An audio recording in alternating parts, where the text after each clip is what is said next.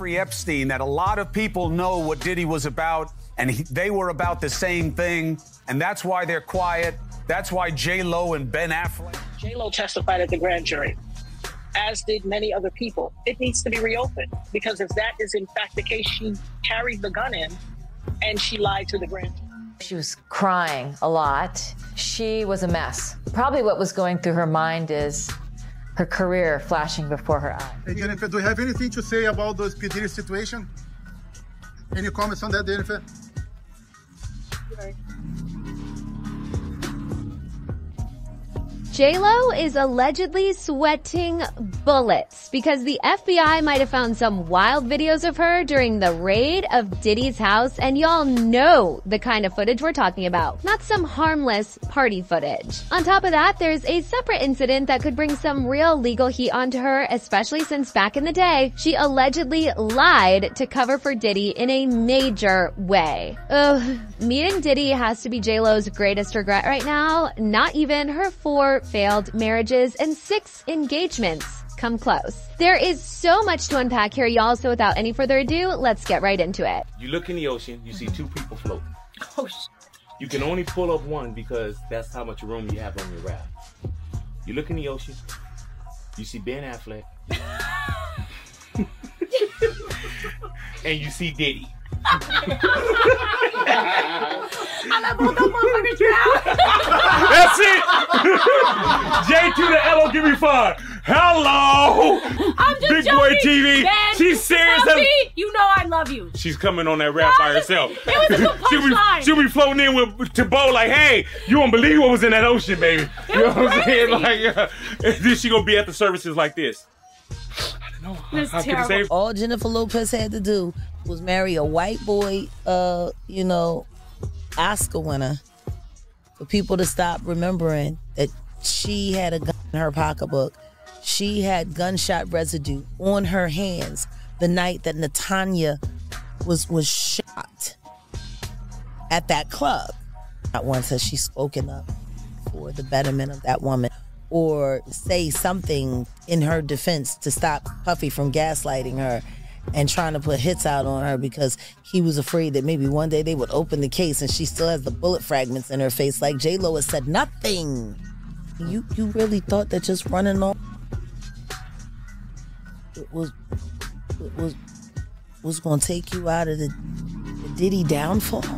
First of all, we must all agree that just the fact that J-Lo is Diddy's girlfriend willingly is disturbing. There is no way in hot hell or high water that J-Lo would have ever dated Diddy if he wasn't at the top of his game back in the day. Wait until you hear the wild stuff that she had to put up with just to stay his woman. The things that she endured don't exactly match her polished, perfect image, if she even had one back then. But anyways, who are we to judge? For those of you who didn't know, so J-Lo and Diddy were basically the it couple of the late 90s, like the biggest. Diddy was on top of the world, ruling the music industry, and J-Lo was right there to bag the most eligible bachelor, cause at the time she hadn't climbed to superstardom yet. It's through connections like dating Diddy that explains why she got to the top with no talent, but that's a story for another day. They're always dressed to impress. MTV couldn't get enough of them. Remember TRL? Anywhere they went, paparazzi followed. This was a different time. Everyone wanted to know what they were going to wear. Puffy's white party, Loved Up, and everyone was like, OMG, they're so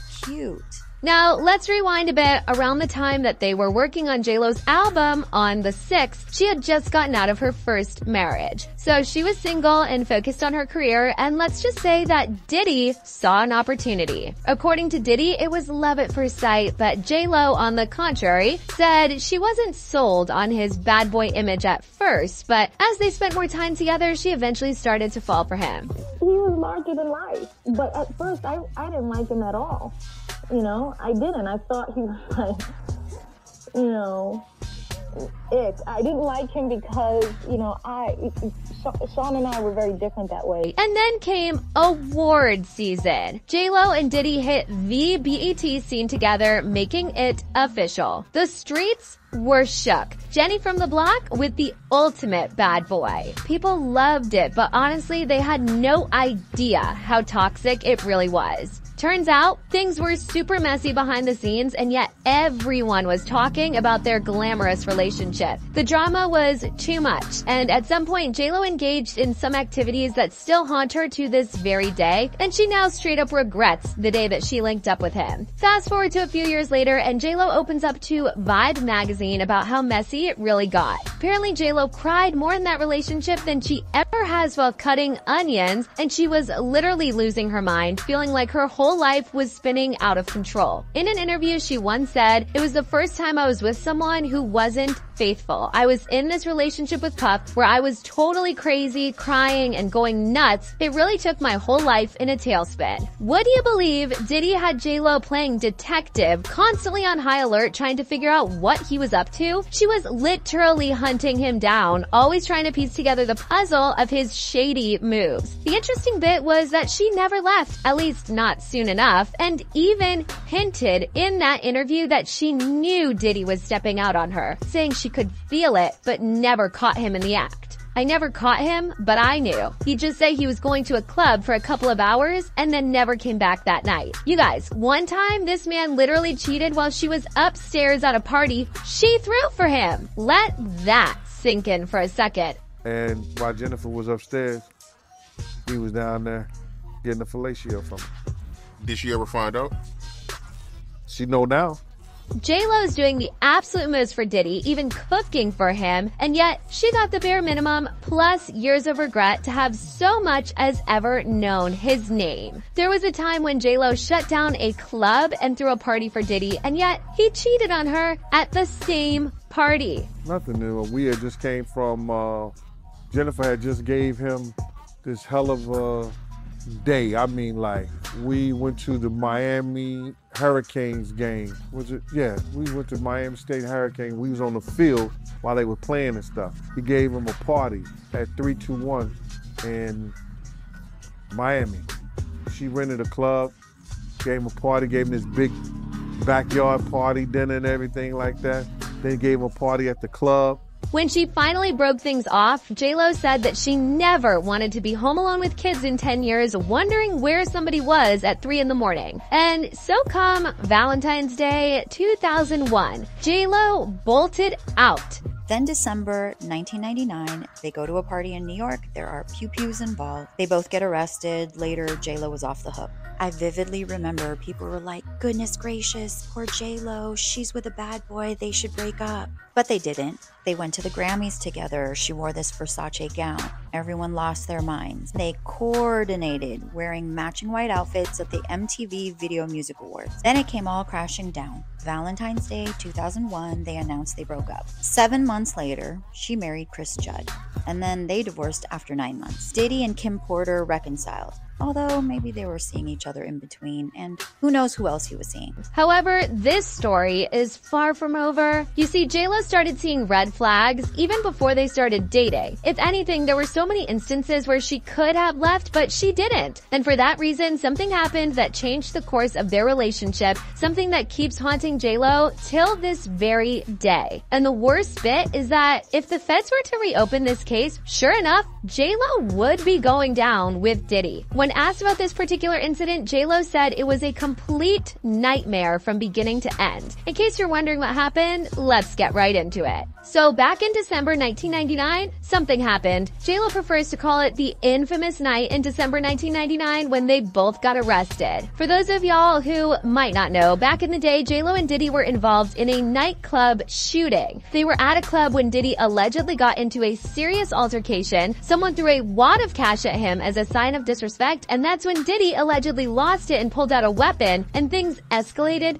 fast. 3 people got hurt that night. Puffy and Shine allegedly got into an argument with another partier shortly before 3 a.m.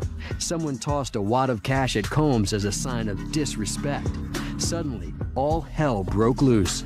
And at some point, one of those people in that group fired off guns and other gunfire was had. It's one thing that J-Lo was there, but it's a whole different story when it was allegedly revealed that the weapon was in her purse and that she handed it over to Diddy. That's how J-Lo got roped into this mess and ended up getting arrested too. But of course, she got released pretty quickly while Diddy was left to deal with a ton of charges. And y'all, when this thing went to trial, it was a hot mess. He was larger than life, but at first I didn't like him at all. You know, I didn't. I thought he was like, you know, ick. I didn't like him because, you know, Sean and I were very different that way. I am defensive. They're simple questions. It's hard. It requires so much trust. Natanya, one of the people injured in the club incident, has been saying for years that she saw Diddy pull the weapon. Not only that, but she claims J-Lo lied on the stand to protect him. According to Natanya, J-Lo didn't tell the whole truth and conveniently left out the part where Diddy allegedly forced her to carry the weapon into the club. In fact, gun residue was allegedly found on J-Lo's hands, and all these are still on record, even if someone else took the fall. I think you even said it to the doctor that night, right? I said it immediately. I literally watched them pull out the guns. I've had a clear point of view. I mean, for God's sake, I got shot in my nose. I was facing them directly. I watched everything occur and have described it, you know, vehemently to all parties involved. Now, fast forward to today, and things are getting messy again. Rumor has it that the FBI stumbled upon some compromising tapes of J-Lo when they raided Diddy's house. These tapes allegedly show J-Lo in some very questionable situations, and though we do not know the full extent of what's on them, sources are saying it's enough to have J-Lo freaking out. Ever since Diddy got arrested, some old, never-before-seen pictures of him and J-Lo in bed have been resurfacing online, sparking even more rumors about their relationship. Like, people are really starting to question what went on between them behind closed doors. Maybe they weren't just another Hollywood power couple, as we've now come to know that with Diddy, there is always something darker lurking in the shadows. And what makes people more mad is the fact that there's no way she did not know of Diddy's affairs. Not only did she cover for him, but she was also present in the environments where these things were likely happening. Remember when Suge Knight also dropped that bombshell where he strongly suggested the FBI had incriminating videos of J-Lo from Diddy's house? Once that information started going viral, people started hating on J-Lo, with many even saying they're happy Ben Affleck dodged that bullet when they divorced earlier this year. Let me tell you, 2024 has not been kind to Jenny from the block, and it seems like karma is catching up pretty fast. But then again, this resurfaced club incident is probably the wildest. It's super crazy to think that J-Lo's relationship with Diddy nearly 30 years ago could have had a hand in her recent breakup with Ben Affleck. Ben supposedly found out about what went down between J-Lo and Diddy, and things got real rocky after that. I mean, it's always been considered the main reason why her marriage with Ben Affleck fell apart the first time, but the second time? Remember when they first broke up in January 2004, but were originally set to get married in September 2003. However, they postponed the wedding just days before, citing excessive media attention. Well, it turns out the so-called media attention was just J-Lo's tumultuous relationship with Diddy, especially the 1999 club incident. After that, J-Lo's image took a hit and the public was intrigued by her love life. So she moved on with Ben Affleck, this clean-cut Hollywood heartthrob, and people were like, wait, what? The contrast between her fiery relationship with Diddy and her whirlwind romance with Ben made the media go into overdrive. They followed her every move because they wanted to see how J-Lo went from being caught up in the club scandal with Diddy to painting a fairy tale wedding with Ben. But y'all already know how much Ben hates cameras, paparazzi, and all. It became too overwhelming for him, and that, coupled with several other reasons, the wedding was off and the break happened. Anyways, that was their first fallout. But word on the street now is that this whole Diddy issue has still haunted them even after reconnecting and getting married. The Diddy issue aside, it recently came out that J-Lo was done putting up with Ben's terrible attitude and severe mood swings. According to a close source to J-Lo felt like she had no choice but to move on from Ben because he wasn't going to change. It had also been reported that Ben was not a fan of J-Lo's attention-seeking personality, and it became an issue in their relationship relationship. Remember, J-Lo and Ben Affleck's relationship was under the microscope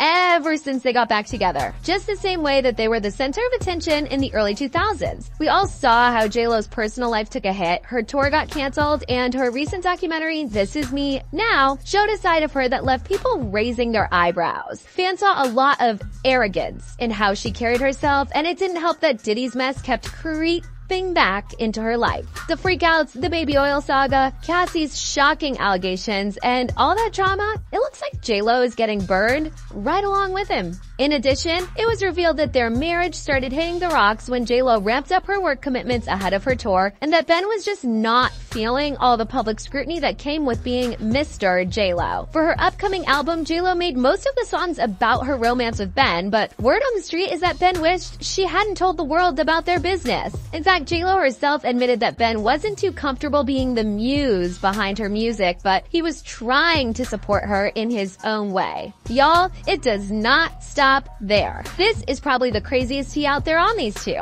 There have been rumors swirling that J-Lo was pushing Ben to change his entire look to fit some kind of image she had for him. Allegedly, she even encouraged him to get fillers to look younger, and when Ben wasn't really into the idea, J-Lo reportedly tried to justify it by saying all of his friends were doing it. Speaking of the divorce, J-Lo has been having a really rough time. In an interview with Nikki Glasser, J-Lo opened up about her life after her divorce, and y'all, it sounds rough. She described feeling lonely, scared, and desperate, but also talked about finding joy and happiness within herself.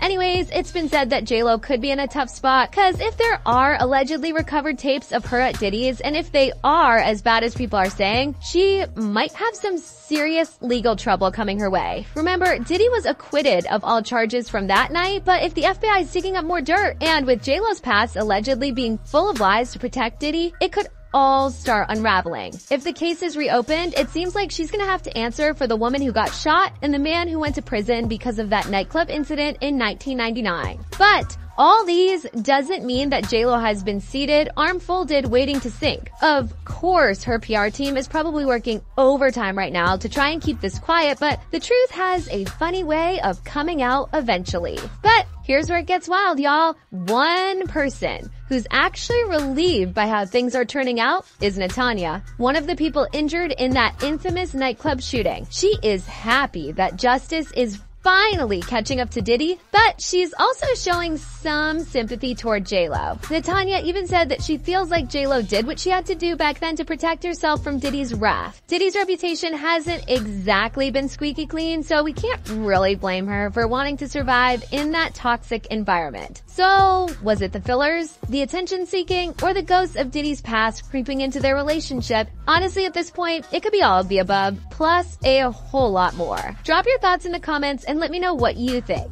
Also, make sure to stay tuned because there is so much more tea to spill on this. You do not want to miss it. Thanks for watching and see you in the next video.